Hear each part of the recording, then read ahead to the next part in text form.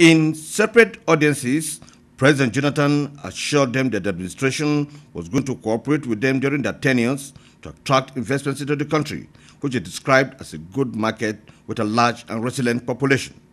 Responding, Saeed Kuzechi of Iran sympathized with Nigeria over the terrorist attacks in the country and offered to help.